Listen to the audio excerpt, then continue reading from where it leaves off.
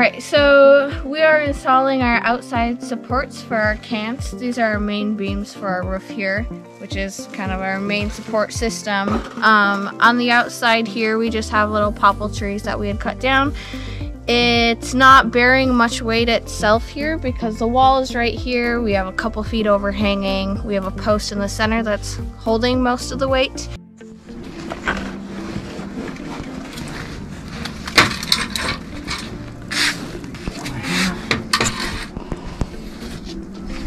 Level. Hold on. I'll just bring your apparel. That's level. Okay. Getting video of his dinky little tape right here. Walmart special.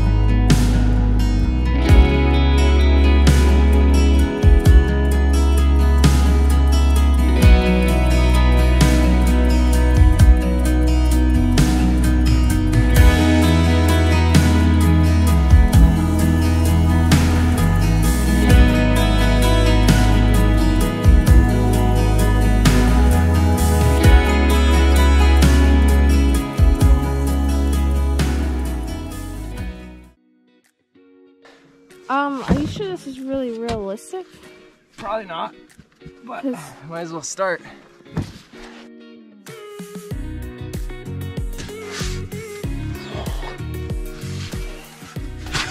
Oh, give me a flashback. Oh yeah, good old days. Weeks of this.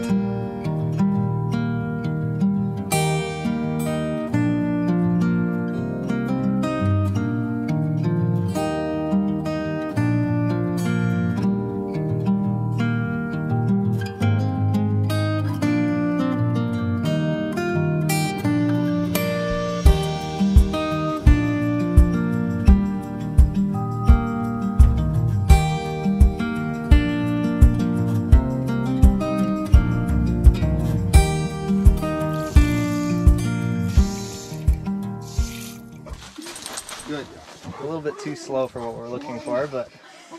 All right, you're fired. Go.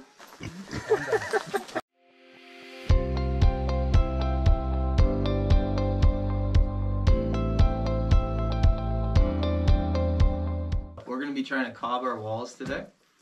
We've got probably 66 linear feet, and then height-wise we got about 7 feet high.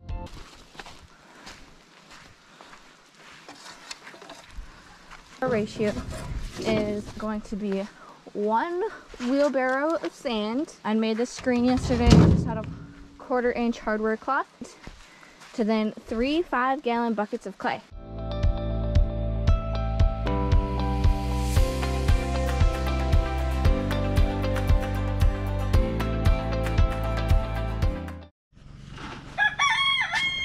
Okay, so this is our sifting station for our clay.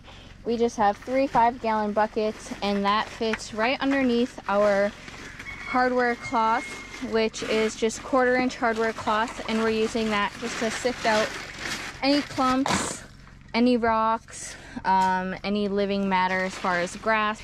And this is actually going pretty well. The clay is pretty dry, so we're just taking our hands after we scoop a pile right on the screen, and it sifts off and cleans off pretty quickly, and we can just keep the ball rolling.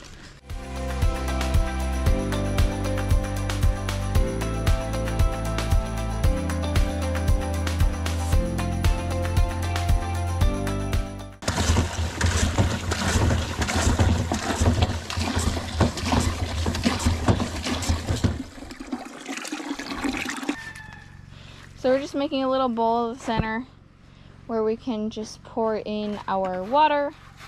And before we add in our water, we are evenly mixing our sand along with our clay.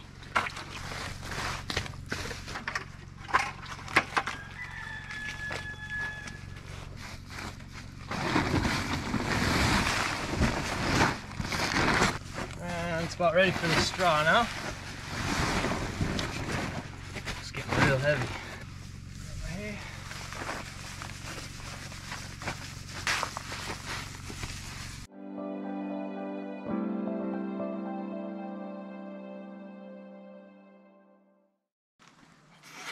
The muscles thrive.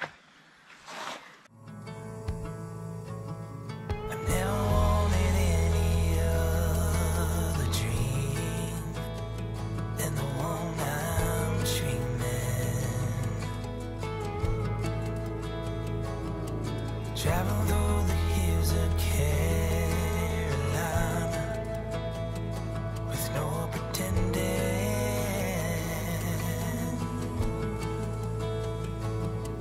Every mile echoes far and wide. Got my pride and joy laughing by my side. I never had a wish of... Hope you're hungry, dude.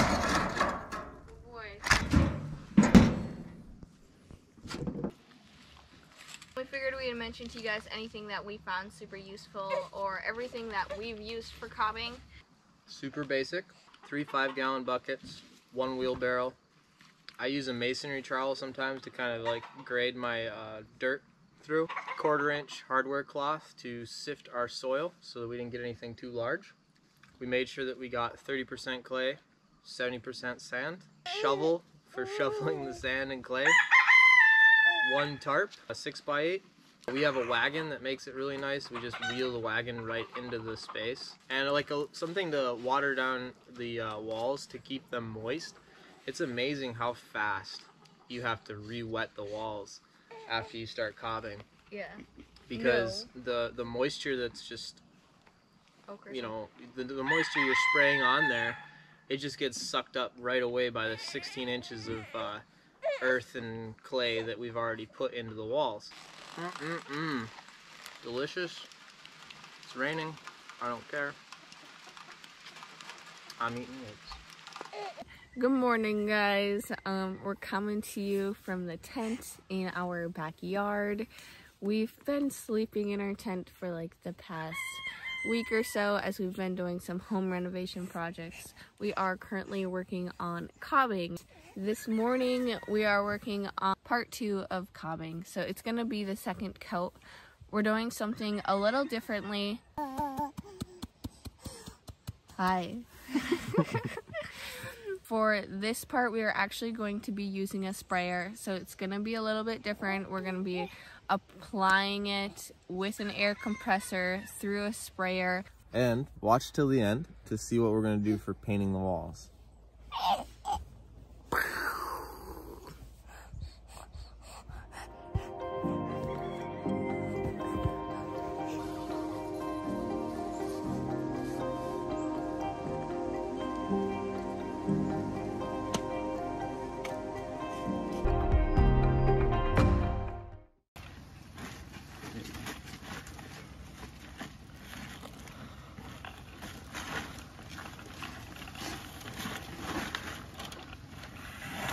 We are using this 55-gallon pen. It's been like such an essential thing for us on the farm. We do not have a well on the property, so we have our holding tanks in these big 55-gallon drums. We don't drink out of this, but we use it for any projects, the garden, or animals.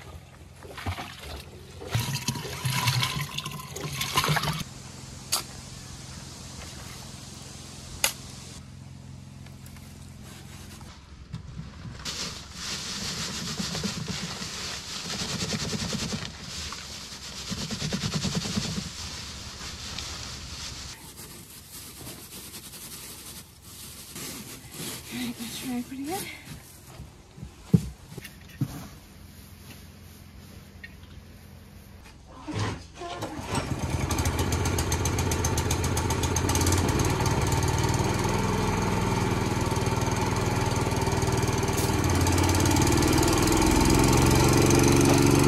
Wait for it to build up pressure.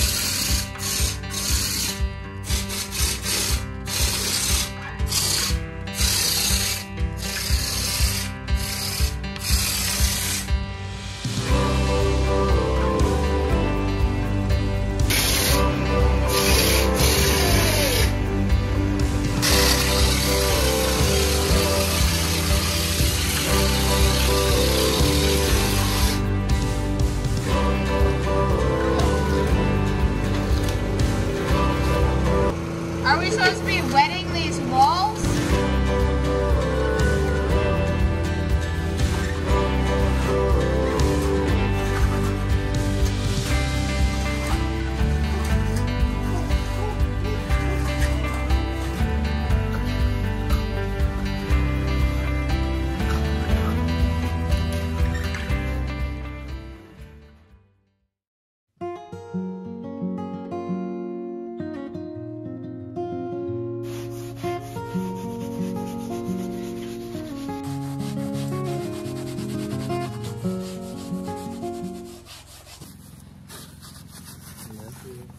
Really? Hey, hon. You having fun yet? Just doing what we gotta do. You know, on the back of my mind, all I'm thinking about is going to bed. I'm sure. To be honest.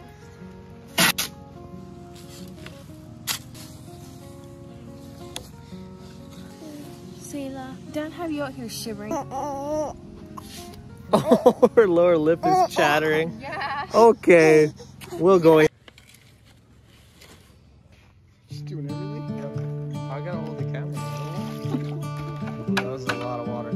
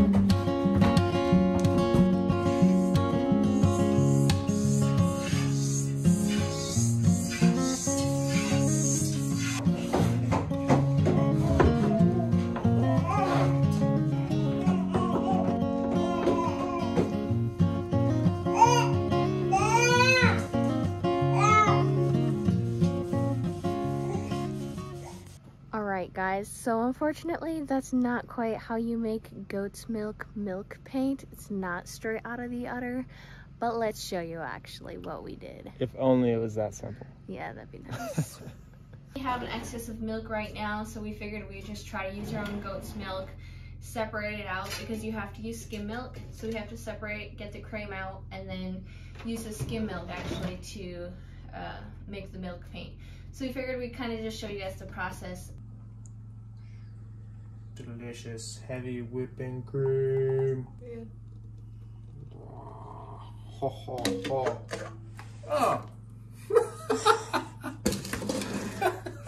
Killing me. What? Really?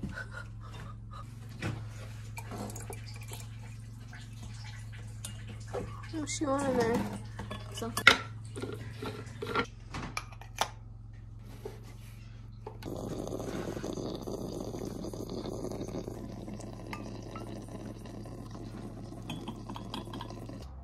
Alright guys, so it is day 2 where we've had our vinegar and our skim milk sitting together in a bucket.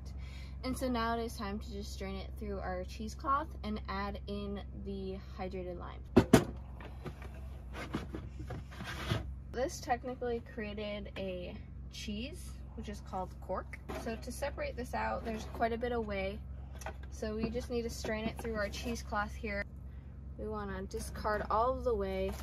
We're catching the whey that's falling through the strainer, and we will feed it to our dogs, our chickens, our pigs. They love it.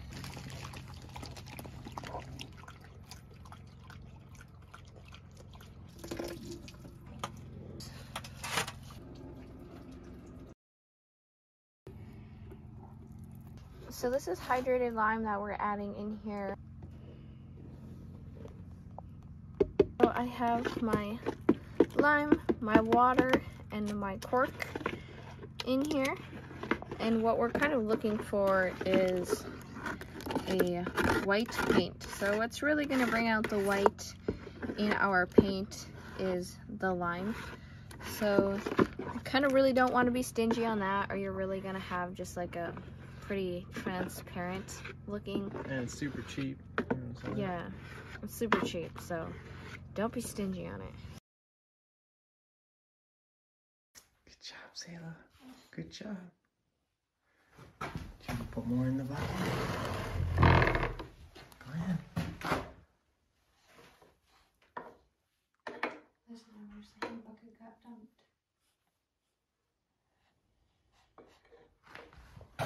Okay.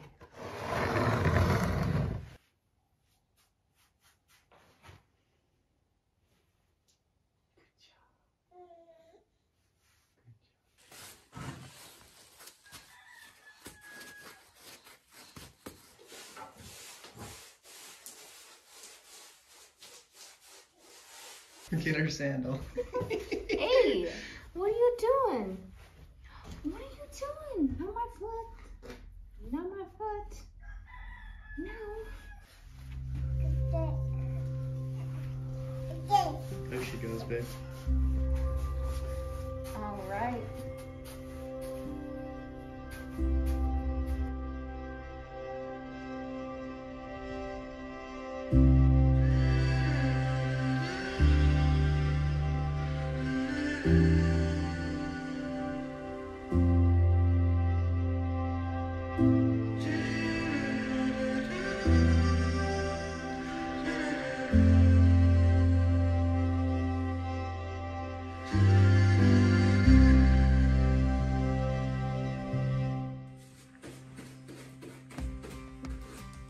See that brown tinge coming out from Yeah. the clay?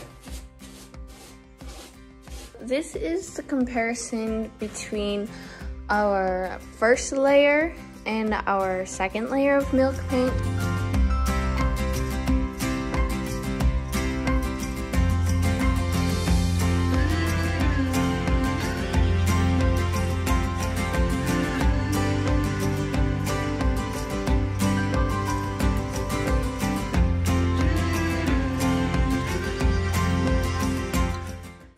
Even though though, I kind of like the little rustic look. It has a little bit more texture.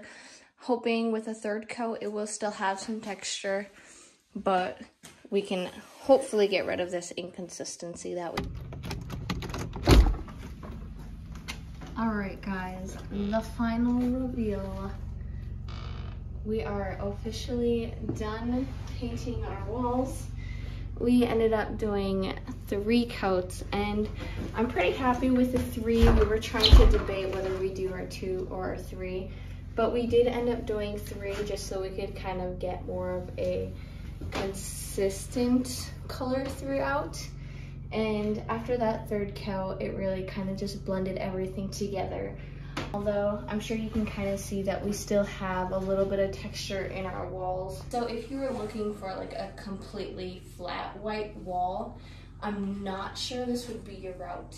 We had some inconsistency here originally in our coloring. So we had a really dark spot and then a lighter spot.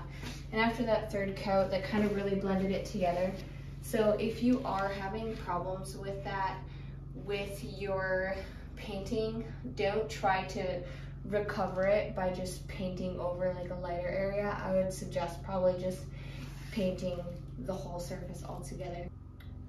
Alright guys, that wraps up today's video. Feel free to drop any questions or comments if you have below, and like and subscribe.